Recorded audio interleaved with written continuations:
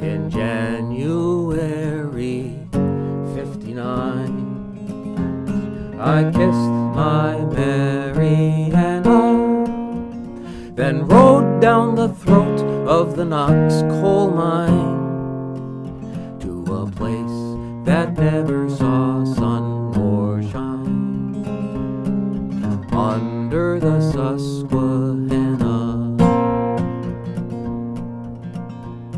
The boss sent me to the river vein. No argument, no sobbing. It's not for dead work, so don't complain. Ignore the wet, the cold black rain. It's the pillars you will be robbing. Robert Groves called down on the company line.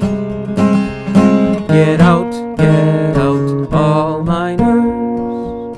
No reason given, take your time, for we can't have panic in the mine. Go home and have your dinner. But the water rushed above my waist. My mind, my body shivered, dodging props and ice, no hiding place.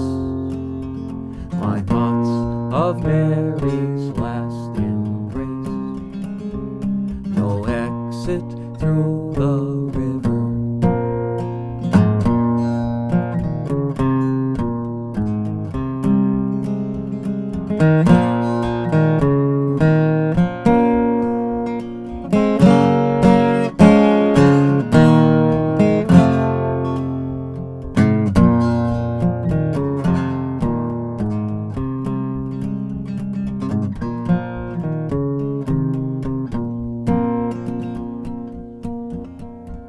I saw Joe Stella on higher ground, with 4 others on the landing.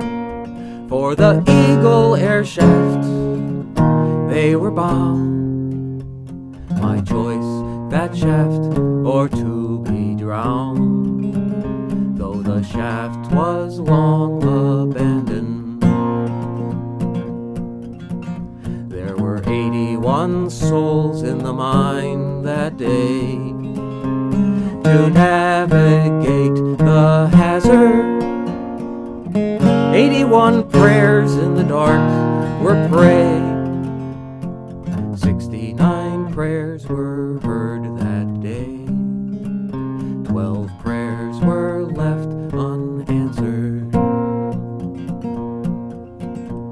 12 mining men at Knox were lost. 12,000 jobs soon followed. All lie buried who paid the cost. Our lives, our jobs,